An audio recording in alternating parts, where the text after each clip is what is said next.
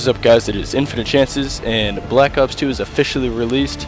I was the first one in the town that I went to and at that GameStop to get the game, and when I was running out, as you'll see in the video I just uploaded a few minutes ago, I tripped and kind of made a fool of myself, but so everyone was laughing, but I rolled right back up, so people cheered for that. I don't know, it was kind of cool.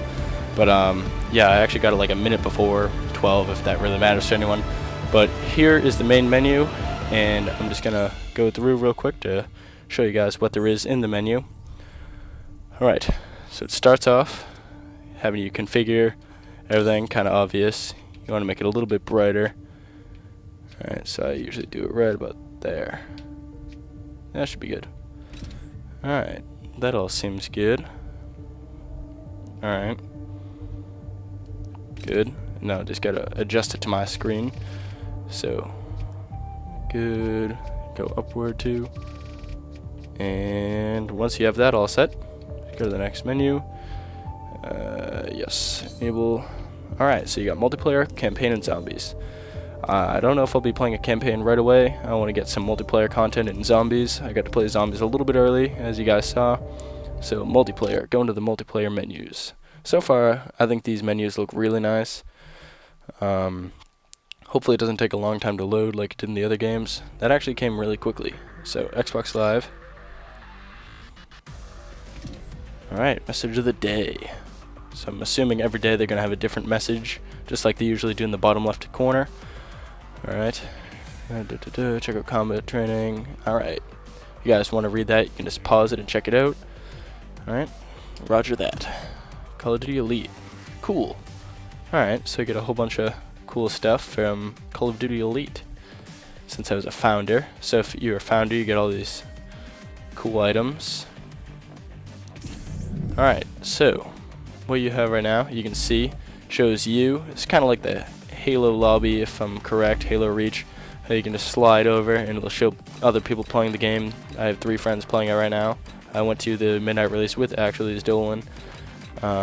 So probably be making a video with them in a few minutes. You got the public match. Let's see, start off with barracks. What do you have in here? You get the emblem editor. You get your prestige mode once you get to level 55. Prestige awards. Once you get prestige, you get cool awards. Challenges. You know, you get through all the challenges. You got league teams. Combat records. So once you get level 10, you can see that. Different these leaderboards. So that's pretty cool. You have all the different games. I'll run through these in a second. Alright. Go down to, I think I was already there. Alright, player card. Alright, I went through all these. You have Call of Duty Elite. I'll check that in a moment. I might do a different video for that. The custom games. Seems kind of cool. Alright, keep game recording on just in case. Yeah, leave lobby. So I think custom games you can do combat training from there. Public match. So the different matches you have in core, you have TDM, multi-team. So that is 3 teams, 3 players each. So that seems cool. Mercenary mosh pit. That's nice. I'm glad they don't have it hardcore this time. They have free for all, domination, ground war, demolition, kill confirmed. A new one, hardpoint. So basically you capture and hold the hardpoint to earn points, kind of like headquarters, except without having to wait. And that should be pretty cool. Kind of like drop zone and headquarters. Then you got your headquarters. Capture the flag, search. In hardcore, you have only 4 options: TDM, free for all, search, and cap the flag. Combat training. You have boot camp, and then the objective. So that seems like a lot of fun. And party games. These are from the original Black Ops when you had wager matches, gun game, one in the chamber, sharpshooter, and sticks and stones. Create a class you unlock at level 4, just like all the other games. Score streaks you unlock at 7. Barracks, I already showed you this. So call signs, clan tag, which you get at level 10. So this seems really cool. Theater. You can just go into your films. Recent victories, bookmarks, so it's a lot more laid out and easy to find the clips you were looking for.